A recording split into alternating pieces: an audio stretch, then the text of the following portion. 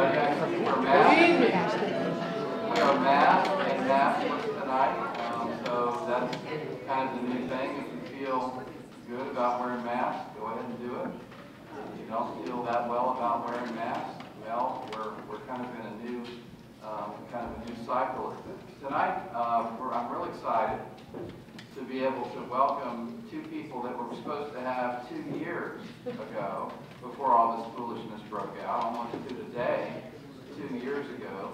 Both Professor Garcia and Professor Triay were going to be with us. But it's my job to welcome you tonight. And my name is Mike Denham, and I'm delighted to be able to welcome you to our final regularly scheduled program for this year's Florida Lecture Series, produced by the Lawton Chiles Center for Florida History.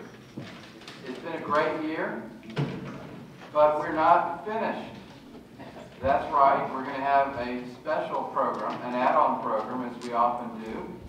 We've secured a special add-on program for this year's series, and next week, only a week from tonight, on March 24th at 6 o'clock at the Annie Pfeiffer Chapel, under the Esplanades, and then of course over to Annie Pfeiffer Chapel at 6 o'clock, not 7, but 6 o'clock. We're going to welcome FSC baseball player and former major leaguer Greg Pryor to be with us. And he was a key member of the 1971 and 1972 National Championship team, and went on to play 10 years in the major leagues for the Texas Rangers, the Chicago White Sox, and was a member of the Kansas City Royals National Championship team, or World Series team. He played with such greats as George Brett, Bo Jackson, Gaylord Perry, Reggie Jackson, Carlton Fisk, and believe me, he's got plenty of stories. He's the author of The Day the Yankees Made Me Shave. Many of you know that the Yankees, of course, are beardless, and they make a big deal about being clean-shaven and so forth. And he got involved in kind of a ruckus with that as a minor leaguer. Anyway, he'll tell those stories and many others at the Annie Pfeiffer Chapel, and that'll be 6 o'clock, a week from tonight on the 24th. We're already planning our series for next year, and if you are not on our mailing list, please sign up. Sign up on our sign-up sheet, or give me a card, or whatever, so that we can get you on the mailing list for next year. And we of course will have that series in place probably by late fall, and we'll do a big mailing to announce everything.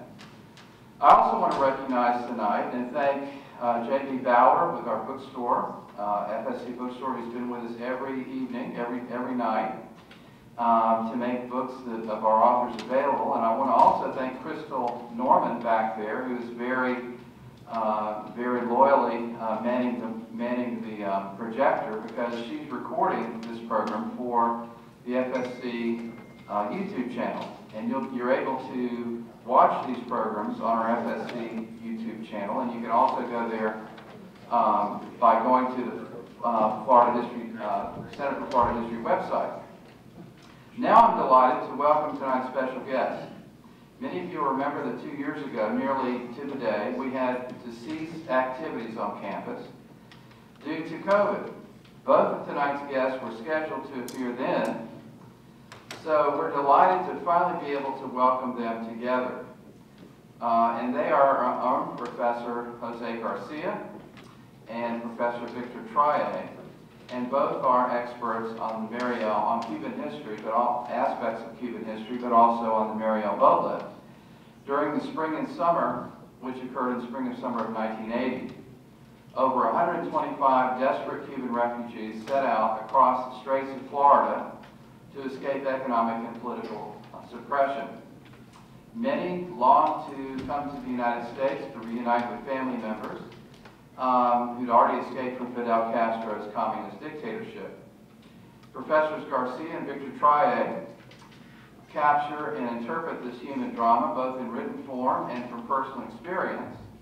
Dr. Garcia, himself a Marielito, is Associate Professor of Spanish and Latin American Studies here at Florida Southern, and of course is well known to everyone in this audience. and is the author of Voices of Mariel, Oral Histories of the 1980 Cuban Boatlift. Victor Andres Triay is Professor of History at Middlesex College in Middletown, Connecticut, and is the author of several books, including his first book, Operation Pedro Pan, which was the first study of that incredibly significant event. And he actually spoke on that 20 years ago here. I was just thinking about that. He and I were together. He also wrote, of course, Bay of Pigs, an oral history of the Brigade of 2500, and his latest book, The Mariel Boatlift, A Cuban-American Odyssey. What we're going to do is hear from both authors tonight, and I want to start with Dr. Triay, who's going to give us a little bit of the context of the event and the history of that event to set things up for Dr. Garcia.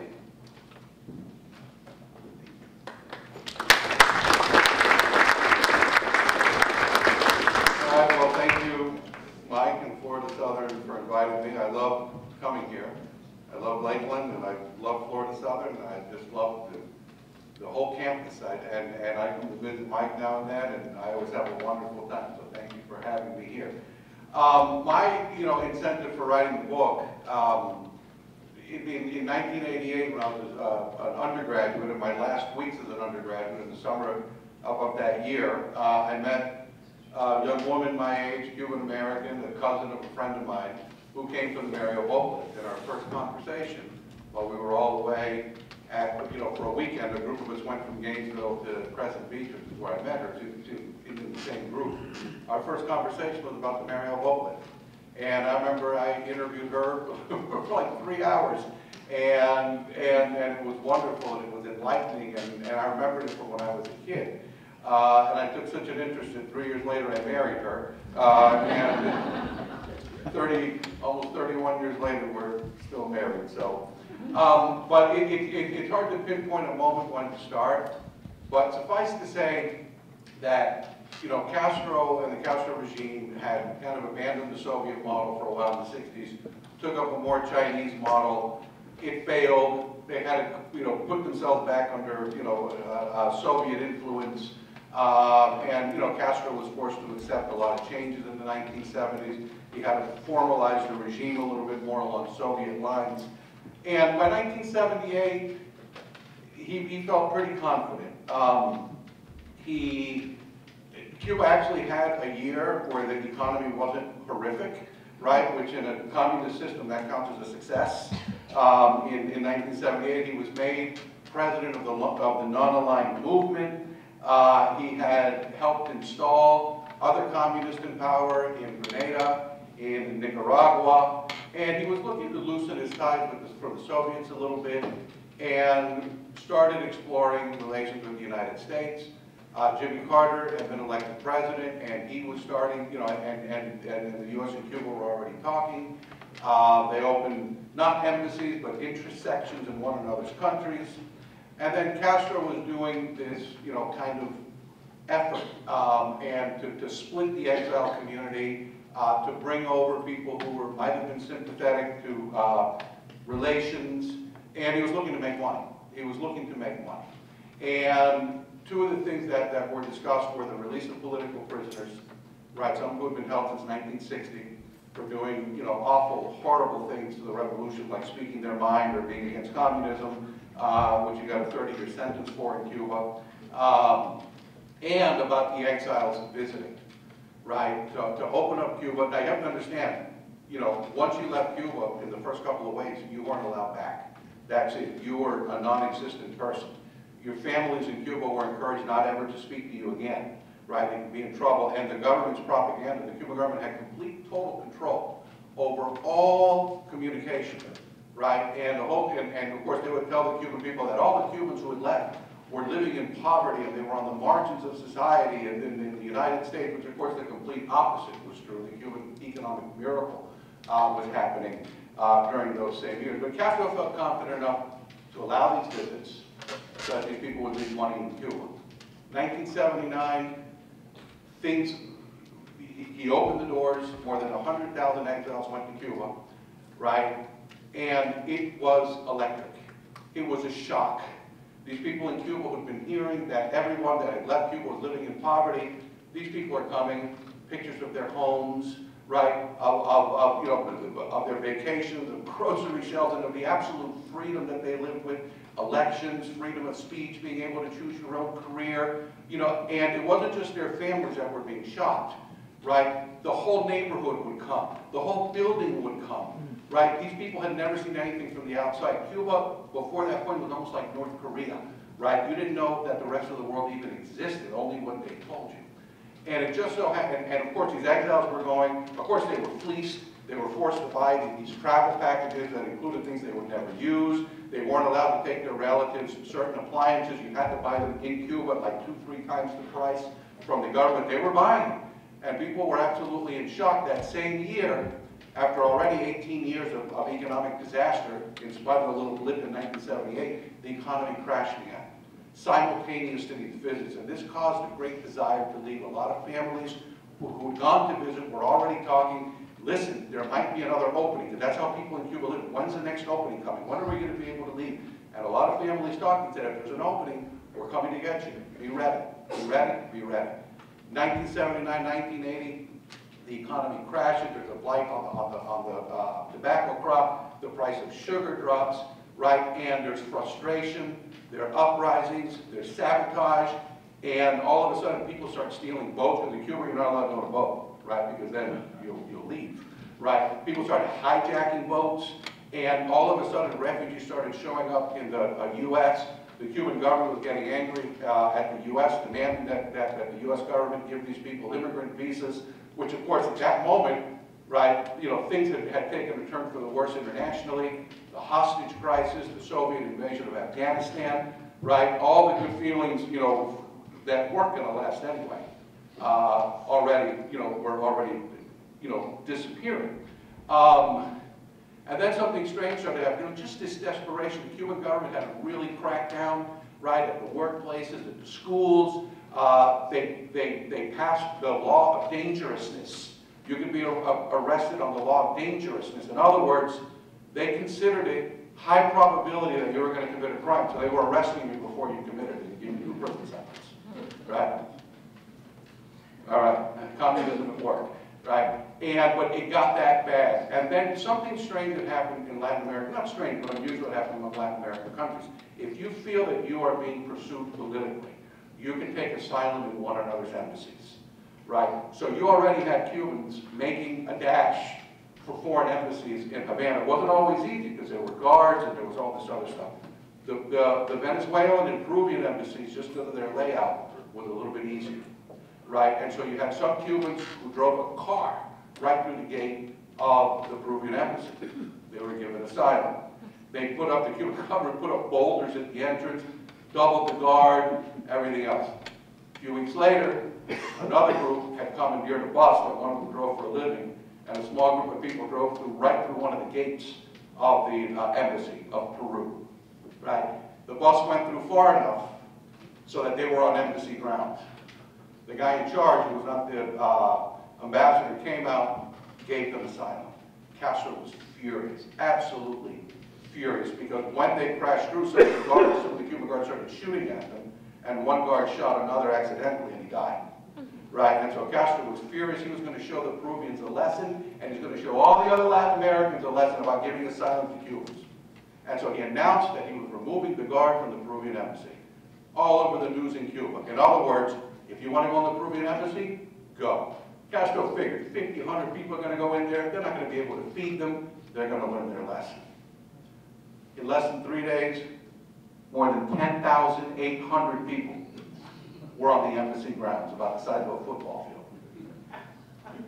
No bathrooms, no food, no water. The Cuban government wasn't supplying them. Castro was embarrassed. He surrounded the embassy.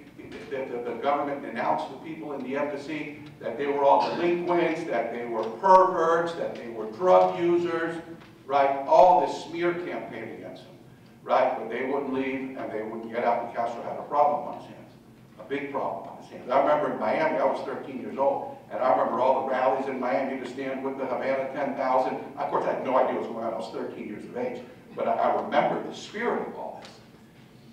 Then he didn't know what to do. And so international conferences started being held. They gave the people in the embassy safe conduct passes with a promise that they would be able to emigrate. Of course, Peru couldn't do it. Peru is a very poor country, right? And so they came up with a scheme to take the 10,000 Peruvian embassy asylees to Peru. And then the Cuban government said, that's not going to work. Peru's too far. We want somewhere closer. In other words, they want to send to the United States. Costa Rica stepped up and said, we'll take them, and then we'll repatriate them elsewhere. People started going to Costa Rica. The Cubans would get there. They would kiss the ground. They would show the wounds that they had, the dog bites that they had from Cuba. Bad PR for Cuba. He shut that down. Now they got a problem. In the meantime, a group of the committee that had gone to negotiate with Castro from Miami before, people who were very unpopular in Miami, he came up with an idea. And the idea was, let's make an announcement. He proposed it to Castro. Tell the people in Miami to come to a port in Cuba and pick up those 10,000 asylees and take them to the United States. If, and they'll do it, but if and only if you let them take relatives with them.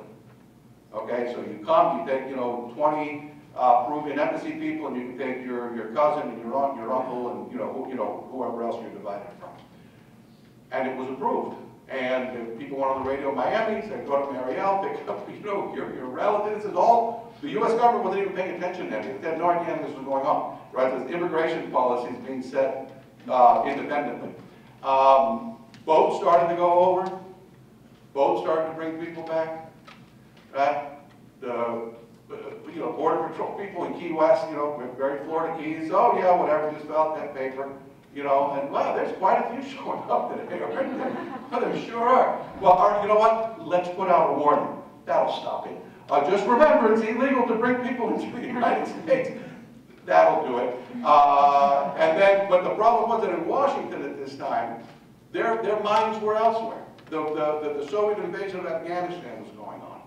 Okay, the Tehran hostage crisis was going on, and right when the first boats were arriving in Mariel is when President Carter launched his disastrous rescue mission. You remember that, in the desert, and it was a fiasco. They weren't paying attention at all to what was happening on the southern border, right? Finally, a little while later, a meeting is held about what's going on. Walter Mondale, the vice president, was in charge of it, and there was really nothing they could do. It was illegal to stop boats from leaving port. And of course, when the boats were bringing people back, what are you going to do? You couldn't send them back because Cuba wouldn't take them. You couldn't shoot them out of the water. All you could do was bring them to Key West so they could be processed, right? And hence began the Boatlift. The U.S. government continually came out and said, this is illegal, you can't be doing this. And then President Carter on May 5th, someone asked him after a speech he gave what he thought about what was happening. And he said that, we'll continue to receive refugees with open arms. That was a signal, and of course the White House freaked out because it's like, no, that's not our policy, and you called them refugees, right? If you name these people refugees, that had massive legal implications, right? That's a legal category, right? And of course, they tried to stop it. President Carter then issued a plan, like in 1965, there was a Boatlift that lasted a few weeks. They replaced it with the organized freedom flights. President Carter proposed the same thing, a very rational plan that would allow not just these people from the embassy to come, but people's families. They set up centers in Miami. It was all very good. Castro rejected it. And he said, I'm unleashing this, on the United States. Of course, in Cuba itself, the announcement went out, whoever wants to leave Cuba can leave, which wasn't really true, but that was the announcement, right? And then began the long odyssey in Cuba, right? Families being told that their relatives are going to Mariel. These families in Cuba having to go to an immigration office, right, to fill out the paperwork. But what the Castro regime did, they figured not everybody's going to leave. We need to radicalize those who are going to stay.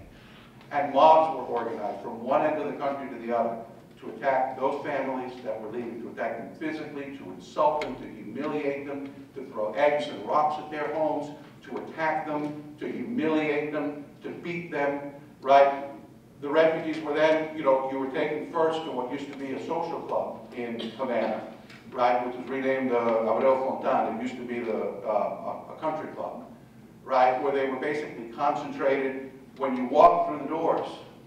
You know, after however you were transported there, there was a line of people outside, like a gauntlet, ready to hit you, throw rocks at you. It was all organized, right? They were then taken to a concentration center on the coast, barbed wire, attack dogs, the whole thing. What the refugees had to live through was horrific. And then the Cuban government wouldn't necessarily put you on the boat that came for you. Some people did, many people didn't. Many of the people who went to the port were people who didn't have families that came to pick them up, right? They're simply people who wanted to leave. Castro also identified antisocials. Whoever was considered an antisocial, right, was allowed to leave and encouraged to leave. So you had a lot more people than just the Peruvian embassy asylees and people's families. Most of them were good people, right? I mean, yes, prisoners were also sent, political prisoners, common prisoners were sent, but keep in mind a lot of common prisoners in Cuba were people who were, you know, buying food on the black market so their family could eat, right? The number of real hardcore delinquent problem people was actually very small, right? But the press is going to make a huge deal out of them, right? And then they would put you on the boats, maybe your families, maybe not, and the Cuban government would deliberately overload the boats. How many does that boat hold? 20. Put 50 on there. And these are the government authorities telling you to do this. Why? So that it would sink. Right? My wife's boat sank. My wife was pulled out of the water by the U.S. Coast Guard. Thank you, Coast Guard. Right? And her parents weren't allowed to leave. She had to come without her parents. Right? Thankfully, she had some very good relatives in the United States who took good care of her. Right? But what they put people through. But again, when you step back and you look at this and you say, my goodness. Okay. So, first of all, you need your government's permission to emigrate. Right? Emigration is considered a human right. As long as there's a country that will take you, right? I mean, countries don't have to take you, right? But your own government can't stop you from emigrating if you have the opportunity. All right, we'll get past that. All right, we'll just put that aside. But the government comes out and says, you can emigrate. But in the meantime, from the time we find out you're going to leave until the time you're on that ocean, we're going to make your life hell. We're going to starve you, we're going to beat you, we're going to humiliate you, whether you're 80 years old, whether you're 10 years old, whether you're with a family, we're going to throw potatoes at you with razor blades in them. Okay, we're going to do all sorts of cruelties to you. It's just astounding, what these people did, right? The refugees got to the United States. Those who had families were very lucky, right, if they connected with those families right away.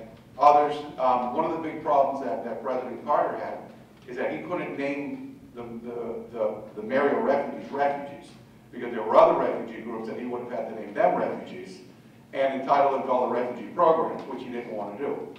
So he called them asylees, and they couldn't use any of the refugee programs, and President Carter had to give care of the refugees to FEMA, right, the people who come in after hurricanes and ice storms, and of course that ended up being a big disaster. But I think one of the saddest things that happened to the Mariel refugees is that because they were delinquents, and Castro deliberately sent some hardened criminals, some people who were antisocial by the Cuban definition, did not adapt to the United States, knowing that they weren't, right? To just enough for the press, but they alerted the press in the United States, hey, we're sending over a bunch of delinquents, look for them, and they made sure they found them.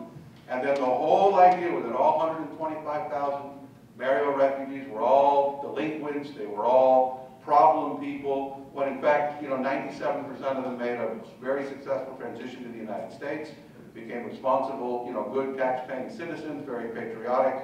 But the media, the press, Hollywood, the movie Scarface, you remember, right, gives this impression that to this day you say Mariel, and it's a prejudice. I found myself, when I introduced my wife, telling people very early that she came on the Mariel Boatlift so they don't say the wrong thing, right? Because she's faced that prejudice her whole life, which I always thought was, absurd. But it is what it is, and unfortunately they've had to live with that stigma. But the vast majority of them made a very, very successful transition, as well as any immigrant group ever has. And I had, the good fortune to speak to many of them and to interview many of them, including people who were lawyers and professors, Jose's in my book, business owners, the whole thing. And so one of my primary motives was, to whatever degree you could do in a book published by an academic press.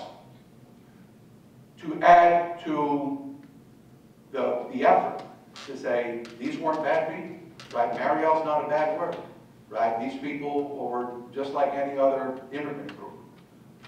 It's incredible what the press can do and the stigma that the press can cause. And unfortunately, these people were victimized by the Castro regime. The Castro regime first created that stigma, promoted that stigma, and it was just swallowed whole by the media in the United States and created that impression. But in spite of that, they fought on, they became very, very, very successful, and all the ones I've ever met are, wonderful people. And, I wrote my book in large part to demonstrate that and to tell the story of Mariel. So, is my 15 minutes up? I can certainly have these forever if I went beyond 15 minutes. But if you have any questions, ask me during the Q&A. I want to take a minute. I'm Dr. Garcia, and I want to take a minute to recognize my colleague, Mike Denner. He was the one that really pushed me to get the book published with University Press of Florida, so I think I owe him a lot for doing that, because of what has happened with the book after that. I was going to start telling you a little bit about my project, how the whole thing began, and I'll do that. But listening to Victor, he said something that was really interesting.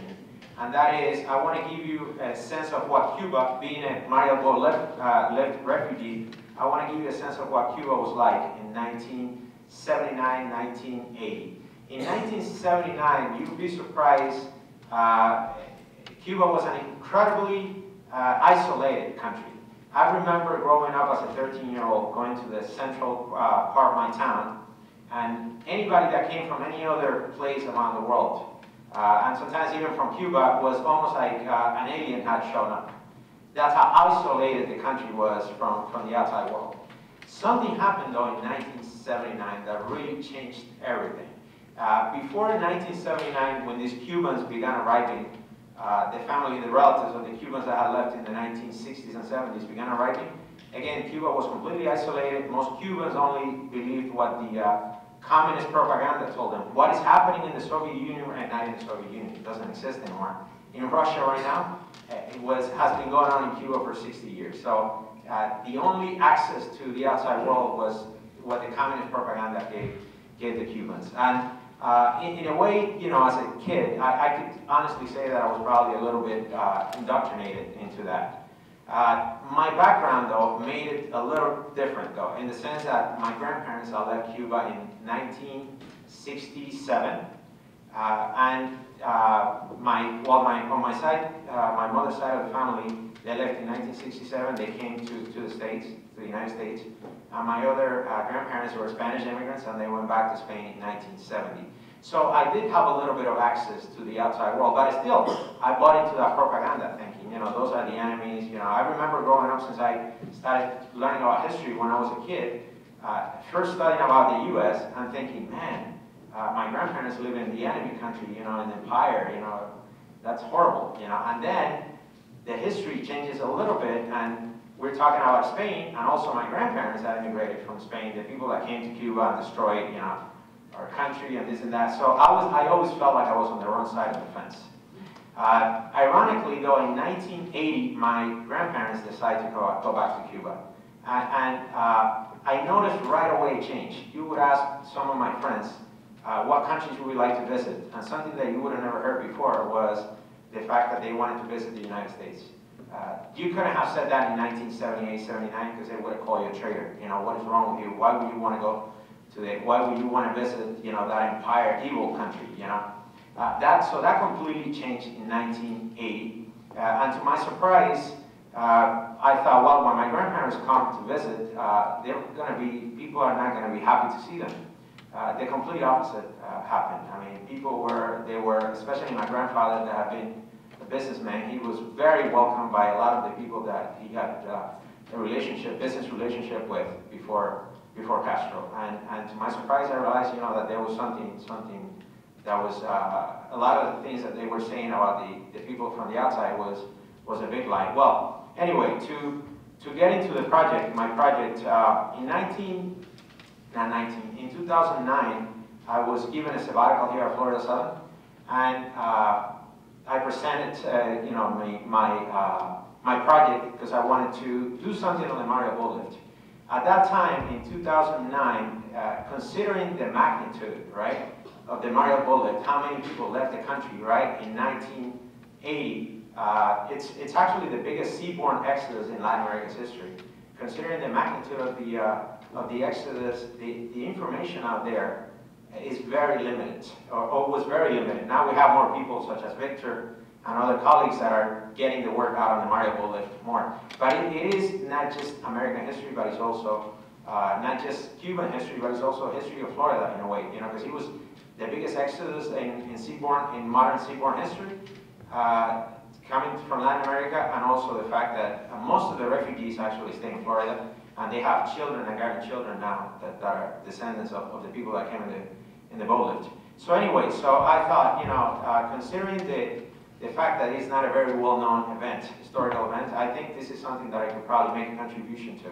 The other reason why I wanted to write about the Mariel Boatlift, write an oral history about the Mariel Boatlift, was simply due to the fact of the stigma that was actually placed on most of the refugees who came. Believe it or not, as a young Cuban Mariel Boatlift refugee arriving in the United States, I remember people asking me, and it is possible, were you in prison when you were in Cuba? How do you get here?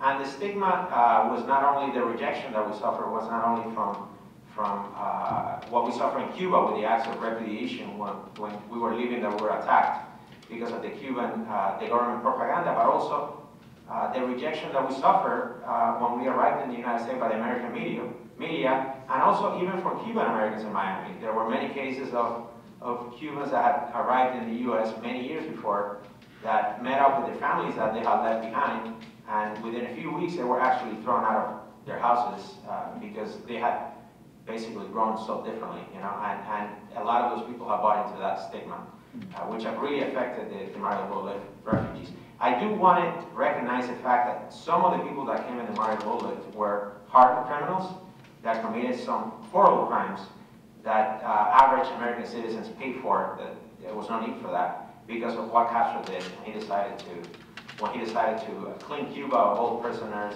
and anybody that he thought was undesirable. Okay, so I started the project. I started writing my book in Spanish, and then I was in the middle of writing the book, and something really interesting happened, and that is, it's funny how life evolves.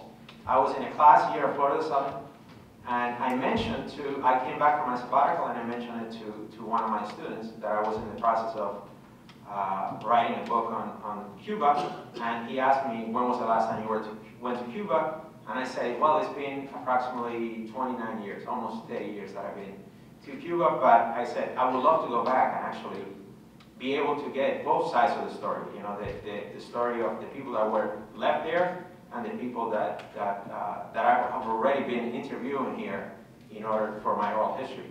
So we decided, he went to, I don't know if you guys are familiar with Infocus Communications here in Lakeland.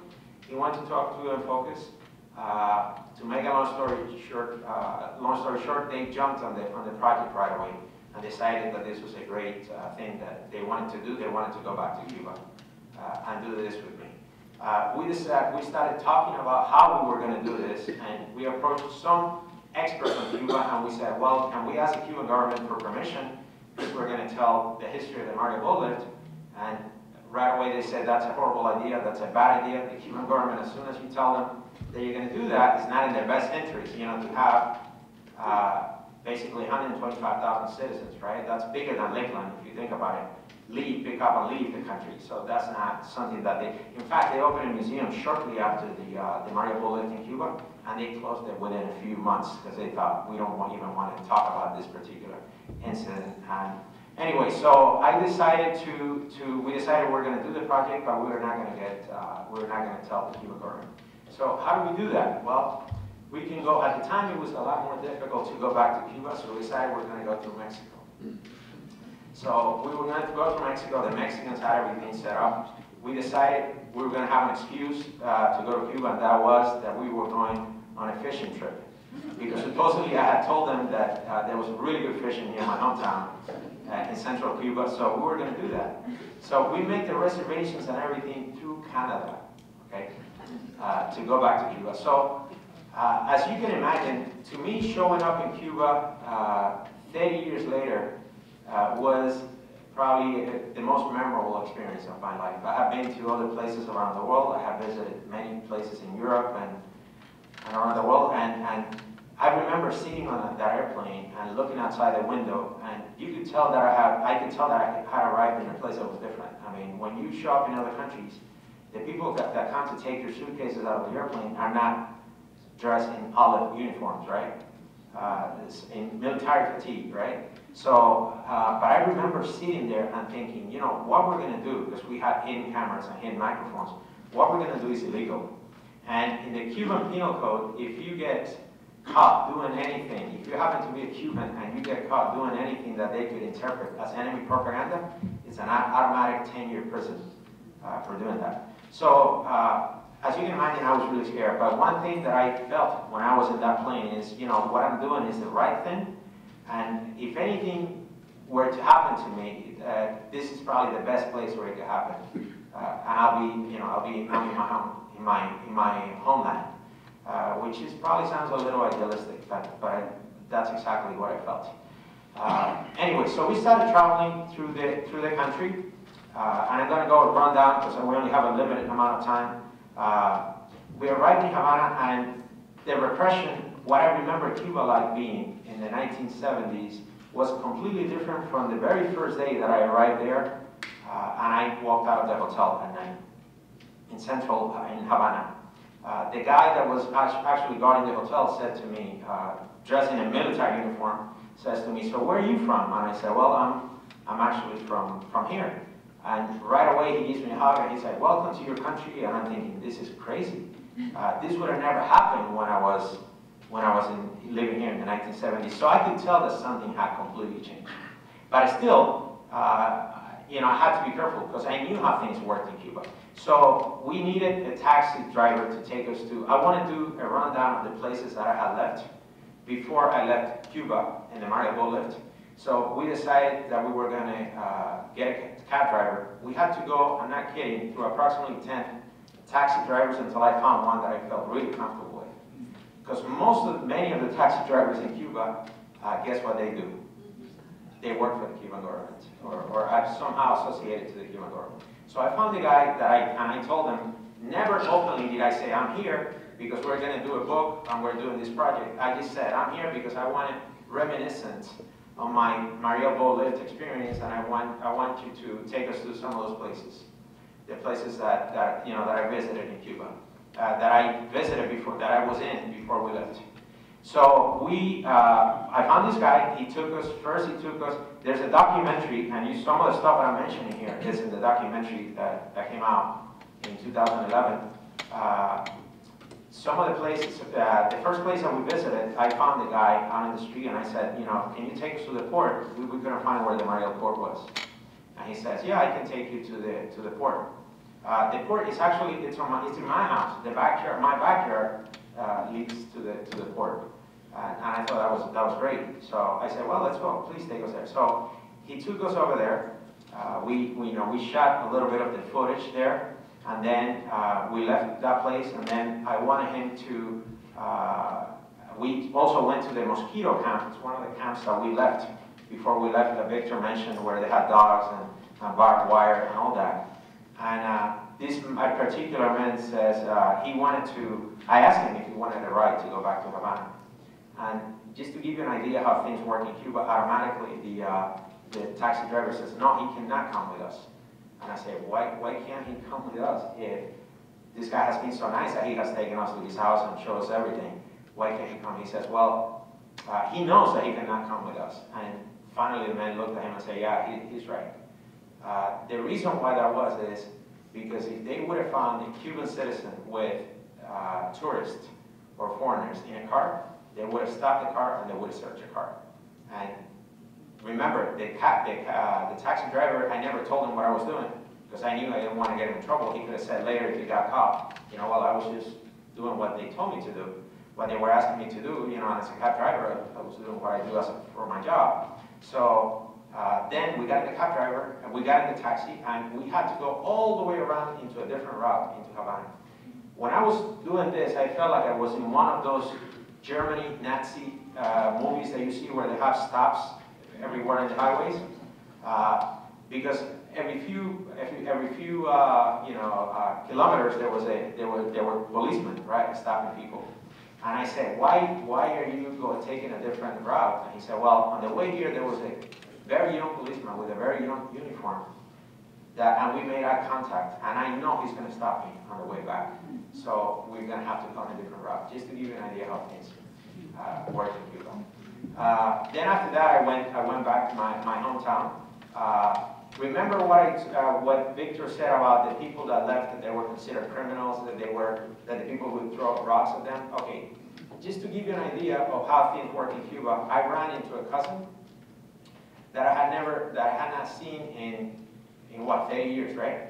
And one of my friends, I really connected with my friends right away after so many years. But one of my friends took me to the park in the center part of the town, and he sees a woman walking by, and he says, "Would you like, do you know who that is?" And I said, "Well, no, not really." He's like, "That's your cousin." So he calls her. She comes to talk to me. She's standing in front of me. He's asking her, "So do you know him?" She asked him 2 or 3 times, and I finally said, "Well, please tell her who I am." He tells her who I am. What do you think her reaction would have been? And these are the only cousins that I have left from the Spanish side of the family in my hometown. What do you think her reaction would have been? To jump on me and hug me? She turned around and said, "Oh, okay," and took off almost like she was in roller skating. I mean, because of the fact that she did not want to see her, she didn't want anybody to see her associated to somebody who had left 30 years before. So that is just to give you an idea how people, you know what I mean, are mentally brainwashed and penetrated, and the fear that lives in people's lives. You know, that's how the country works. Okay, wait. Anyway, so we did the documentary. We finished the documentary. We brought it back. And we were lucky enough to win 3 awards in 3 different places. The first time we showed it in Tampa, we won Best Documentary Award. Then we showed it in Alexandria, Virginia. We also won there, and we won in the Gasparilla Film Festival in Tampa. And then we also won an award in Aruba in Best Caribbean Documentary, which was a real surprise for all of us, the fact that we won those 3 awards, because I would have never expected, we would have never expected that. Then, remember the book that I told you that I was writing in Spanish? What do you think happened during this documentary excursion, so to speak? It went into the back burner, and I had to forget about it for a little bit, because we were so focused on the documentary. So, shortly after that, I wrote the book in Spanish. And I published a book in Spanish in Miami. And then after that, I decided to publish a book in English. So I wrote the book in English. With the help of my colleague here, he said, "Why don't you submit it to University Press of Florida?" And I submitted it, and they approved it. They really liked it. Right after the documentary, the book came out in English in 2018. Yours came out in 2019? Right, a year before. I received a call, which is probably one of the biggest accomplishments that I think I have with the book, which is from the American Historical Association. They featured the book in one of their magazines, and that went to almost every university in the States, and in other places I was invited to go and speak in Australia and other places in Europe. So the book has done relatively, really well. I guess my goal for the documentary and the book is to teach about the Mariel Boatlift. Despite that, it is incredible again that considering the magnitude of the boatlift and how many people left Cuba in 1980 and the impact that it probably had, and that it's going to have for years to come in Florida and in American society because of the many descendants, right, that are around. It is surprising that most people don't even know about the Mariel Boatlift, and I'm sure some of you probably never heard of the Mariel Boatlift, and which is it's an important part, in my opinion, of Florida history. So the book is now being used as a teaching tool, which is my goal, and along with the documentary.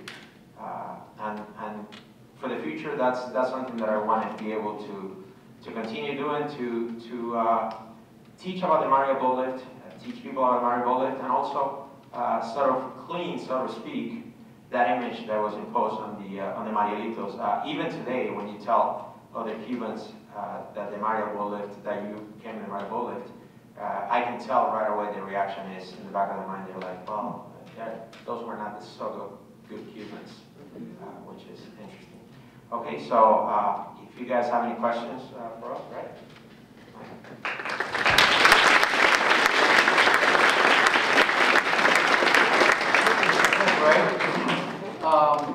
We welcome questions, but we're kind of microphone light right now. So if you'd like to ask a question, why don't you kind of come up front and yell out the question or no, just answer the question.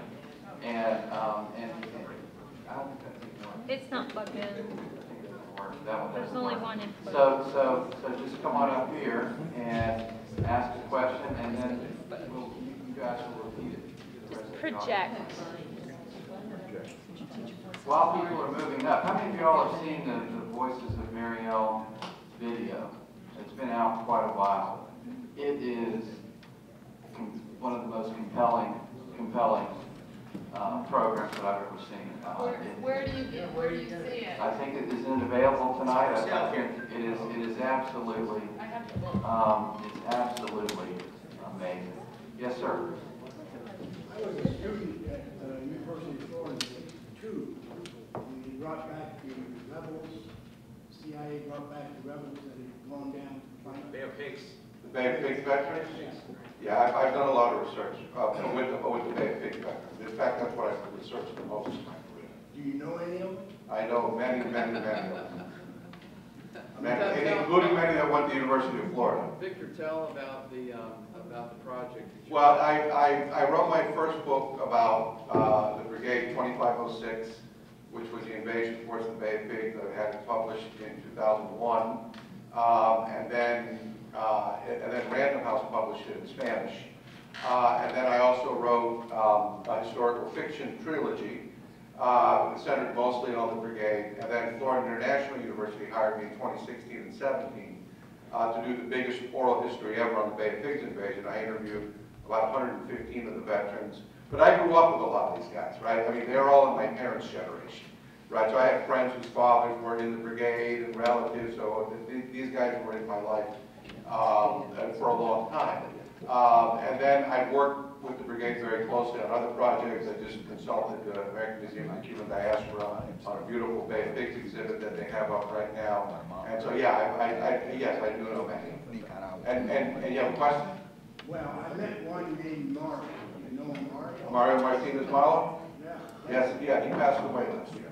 He did. Yes, he did. Yes, but I did know him. In fact, I just saw something from his daughter on Facebook before I came here. So yeah, I know him. I'm very close friends with his son-in-law. My father went to school with Mario in Cuba, and my aunt and my father were both very good friends of his. And he's a big-time gator. I know that. So, all right. All right. Any other questions?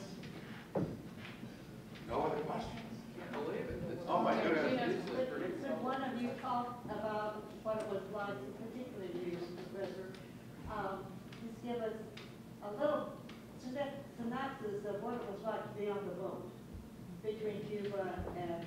Yeah. Well, if you want, I'm not going to answer for him, but he is one of my interviewees, and I used his story of his experience on the boat in my book. So I'm sure I'm sure it's in the library here, right? I hope it's in the library, Mike. And so he actually told me that story. So that story. And the story is actually on the 3rd chapter of my book. The whole, but I can give you a synopsis really quickly here. You can hear me, right? Can everybody hear me?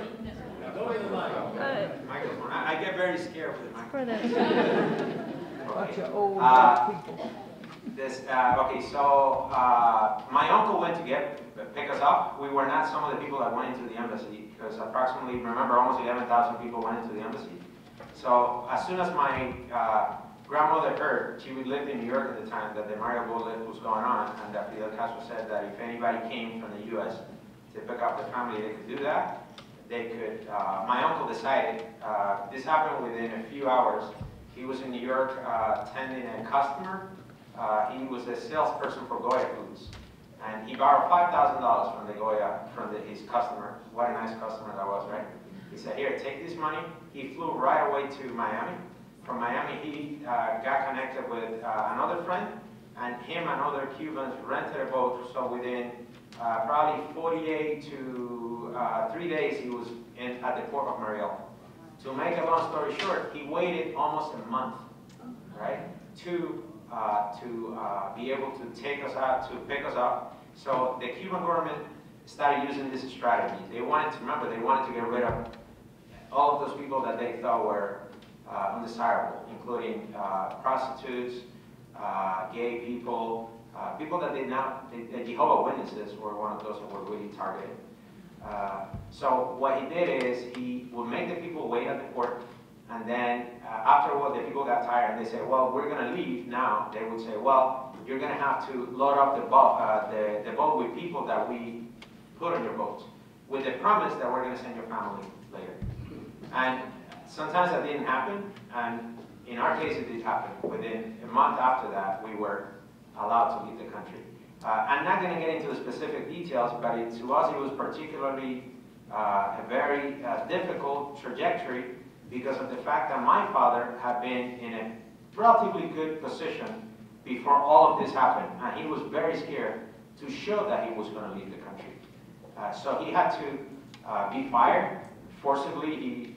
This was all a plot to get fired and then be able to get a new identity card saying that he was just a secretary, even though he was a civil engineer, to be able to come to the U.S. And we were very scared that if he got caught, he could, people that worked for him have been accused of knowing military secrets. He could have ended up in prison.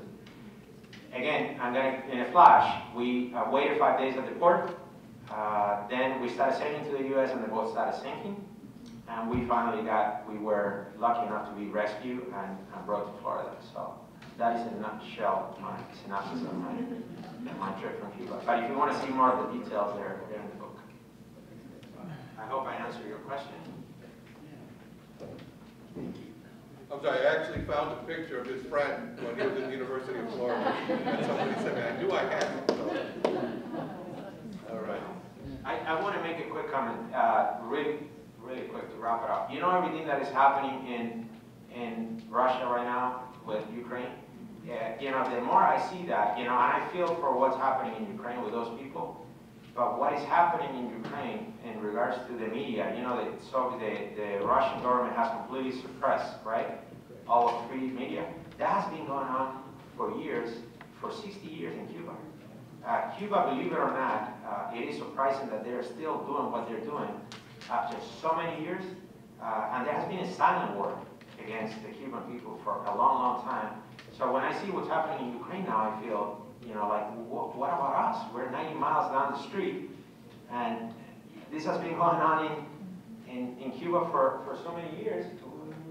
But anyway, I just thought I wanted to make that comment. I mean, a lot of the things that I hear, and I have a Russian student that actually is reading my book and said to me, I see Russia in a lot of your book. So I thought that was interesting.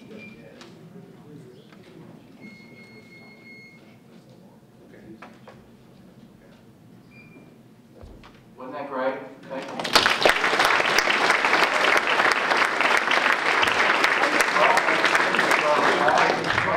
we're scheduled program, but we're going to have again next week at 6 o'clock at Annie Pfeiffer, an add-on program with Greg Pryor, professional baseball player Greg Pryor, stories, and we hope you can turn out for that as well. But otherwise,